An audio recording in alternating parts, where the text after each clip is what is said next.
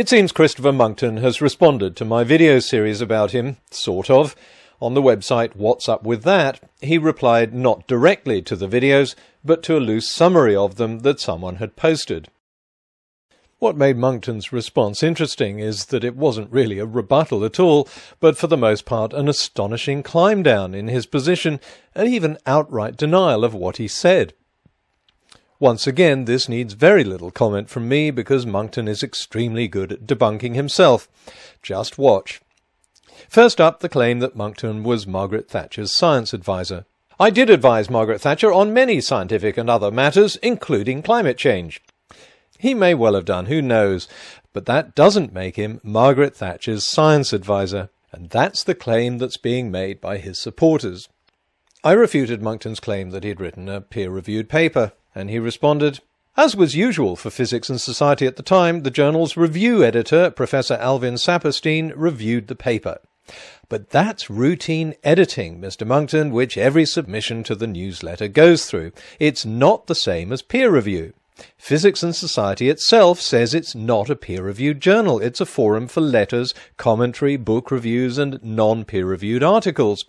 Surely anyone who understands scientific publishing knows the difference. So my rebuttal of your claim is correct. What about Monckton's claim that the Earth has been cooling? In 2008 I said the Earth had been cooling since the turn of the millennium on 1st of January 2001. So it had at that time. Do the linear regression for yourself and see. Recent warming, however, means that there's been little change in temperature since 2001. No need to tell us what you said, Mr. Monckton. Here's what you actually said. And what that looks to me like is a fairly hefty, and indeed it is, statistically significant rate of fall. But of course, cherry-picking start and end points over such a short period of time is not any kind of guide to long-term temperature change. In statistical parlance, any temperature decline you might have cherry-picked from the graph is not statistically significant. Of course, Monckton claimed that it was. Statistically significant rate of fall. But here's someone who contradicts him. There has been a fall trend in temperatures. It's not at present a statistically significant fall. Who's the mystery rebutter? Why, it's Monckton himself. This is what I'll call the Monckton manoeuvre, a subtle change in position whenever he gets caught out or realizes he's made a mistake. I'll let the two Monktons argue about whether Monckton's trend is statistically significant or not. As we saw in my video, real climate scientists all agree that the trend is up, and Monckton can't show where their analysis is wrong. On overall melting of the Greenland ice cap, Johannesson et al., whom I cited, reported a substantial net accumulation of snow, firn and ice on Greenland from 1992 to 2003. As I said, no, he didn't. Here Monckton is simply repeating his claim, even though I showed Johannesson's paper, which Monckton cites, showing the complete opposite to what Monckton claims. How much clearer can that be? But Monckton simply repeats the claim as if repeating it will magically make the paper change its text. But if Monckton ever does get around to realizing his mistake by checking Johannesson's paper more closely, watch out for the next Monckton manoeuvre. My bet is he'll quietly eliminate the word net from his claim. As for no systematic loss of ice in the Arctic, well, before I show Monckton's response to this one, let's just listen again to what he said. So we're not looking at a sort of long-term systematic loss of ice in the Arctic. As always, the best person to contradict this claim is Monckton himself. Look for the Monckton manoeuvre buried inside his response. Arctic ice has certainly declined ever since the satellites have been watching. Yes, exactly. So there is a long-term systematic loss of ice in the Arctic, which is exactly what glaciologists and climatologists have been saying, and which Monckton previously denied. So we're not looking at a sort of long-term systematic loss of ice in the Arctic. Next, Monckton's claimed that there's no correlation between CO2 and temperatures over the past 500 million years.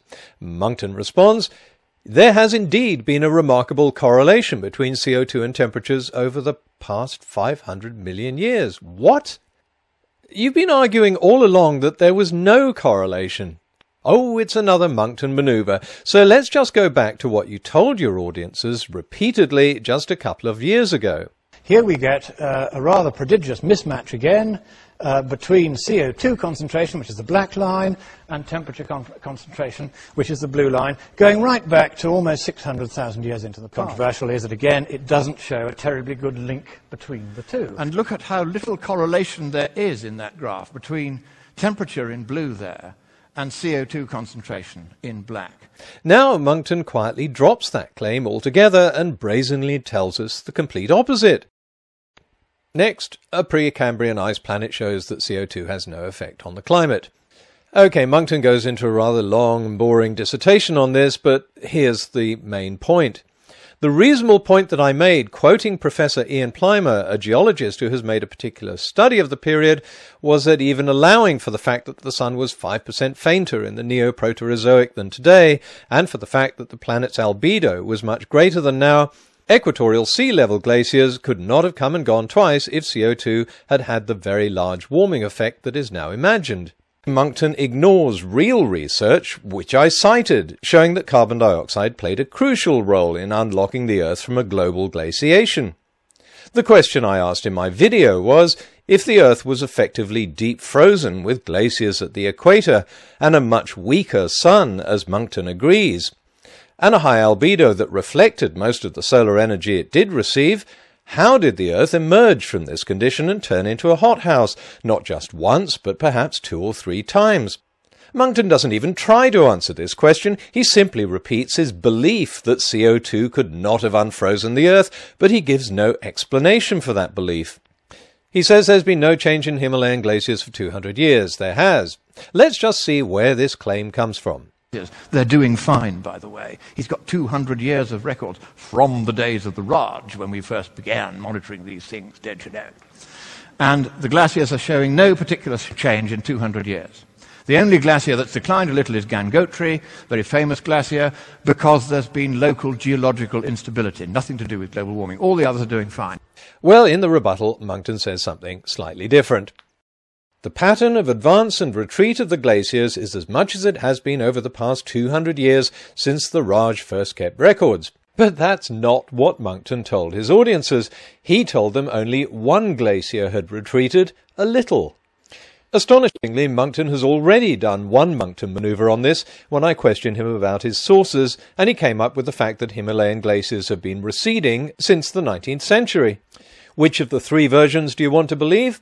Well, I'm not inclined to believe any of them, because this isn't a matter of belief, but of properly conducted studies, and nowhere does Monckton cite a single study except reference to his exchanges with Professor Batt, the man he claims is responsible for monitoring Himalayan glaciers. But Monckton doesn't rebut my revelation that Batt is not the person responsible for monitoring Himalayan glaciers. How do I know? Because Batt himself says so. What's Monckton's answer to this? None at all. And that takes us very neatly on to the next claim, which was that only one Himalayan glacier was retreating. Of course, now there's a Monckton manoeuvre on this. He now goes on to admit that many other glaciers are receding. And he says, merely because I mentioned one glacier as receding, it is not legitimate to infer that I said or implied that only one glacier was receding. The only glacier that's declined a little is Gangotri. But I'm not inferring it, Mr. Monckton. You said it quite clearly. The only glacier that's declined a little is Gangotri. If you can't even stand by your original claim, but exercise another slippery Monckton manoeuvre to deny you ever said it, then I guess the first Mr. Monckton was wrong, and my rebuttal of him is correct.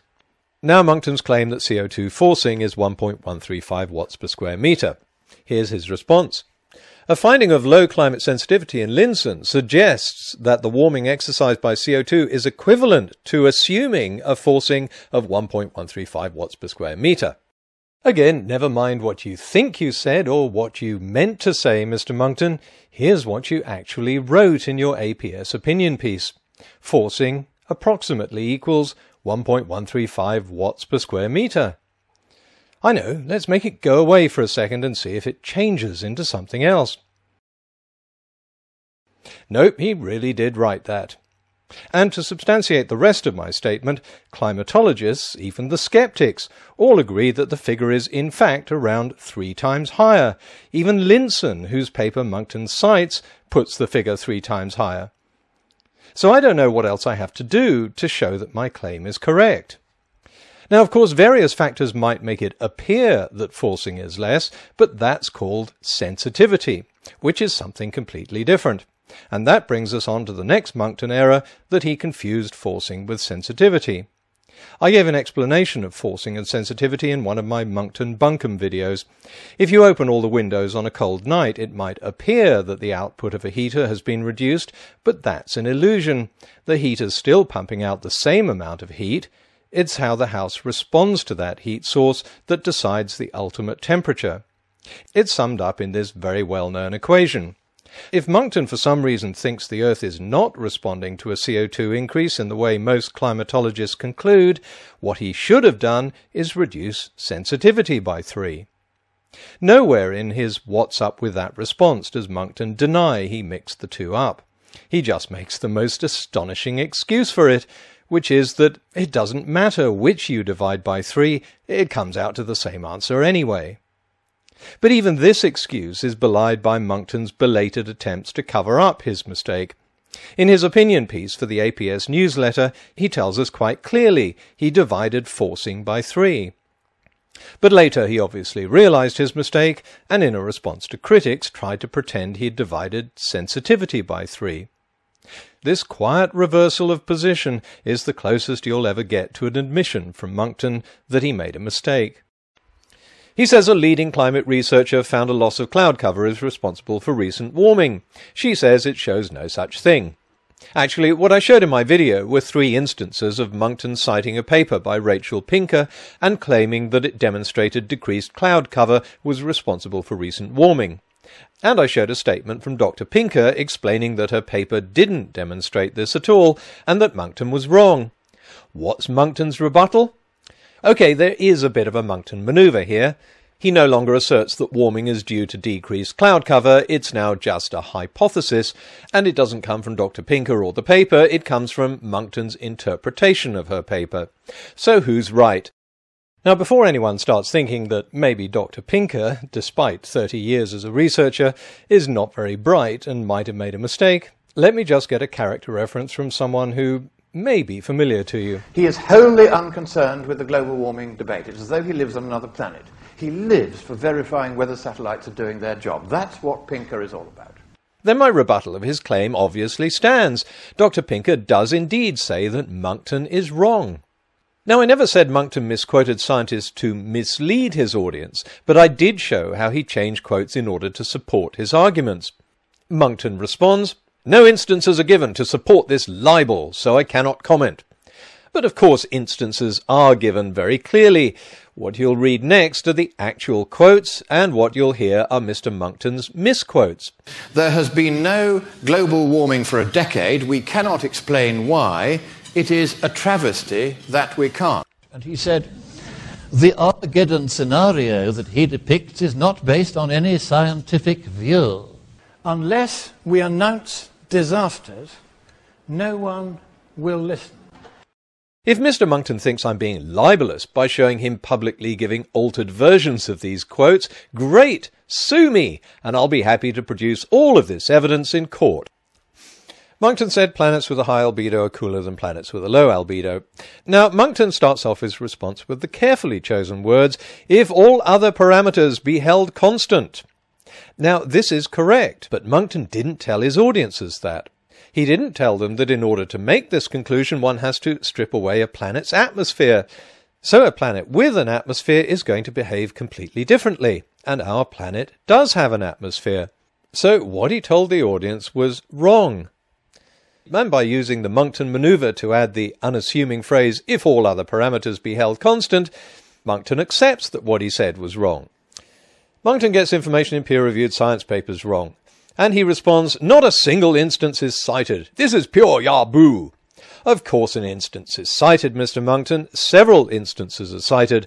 I cited your misquote of a paper by Scafetta and West. And of course I cited Johannesson and a paper by Sami Solanki et al. He says some planets are warming because of the sun. No, they're not. Again, I didn't write this, someone put this on the forum, and it isn't really even a paraphrase of what I said, but Monckton's response is interesting anyway. There has indeed been evidence of simultaneous warming in many planets of the solar system, and I have mentioned this. Well, that's true. However, given the difficulties of reliable measurement and imaging, I have not sought to draw definitive conclusions about the role of the Sun in global warming from such observations. Really? At the moment, the polar ice caps of Mars are melting. There has been warming noticed on the surface of Jupiter, on one of the moons of Neptune, even on far distant Pluto, all at the same time. And why is this? Because astronauts are taking their 4x4s up into space? No, it's because the Sun, as we'll see, has been remarkably active. I can't add to this except to say another Monckton manoeuvre. Monckton is now completely denying something he said in front of audiences and even filmed for distribution. He said that the International Astronomical Union has declared the Sun is responsible for the recent warming. It didn't. And Monckton responds, I cited a paper given by Dr. Habibullah Abdusamatov at the 2004 symposium of the IAU in St. Petersburg, Florida, but put IAU at the foot of the slide rather than Dr. Abdusamatov's name. Well, I'd say that was a mistake because Dr. Abdusamatov is clearly not the International Astronomical Union. And Monckton seems to make a habit of replacing the name Dr. Abdusamatov for the International Astronomical Union. Now, to slip up on a name once is perhaps understandable. To continue to do it is astonishing. Most solar physicists agree. The International Astronomical Union in 2004 had a symposium on it. They concluded that that was the case. And this is not my conclusion. This is the conclusion of the International Astronomical Union symposium in 2004. This is what they said. The Sun caused today's warming. Today's warming is normal. Well, that covers all the responses. I'll have to put my conclusions in the second part of this video.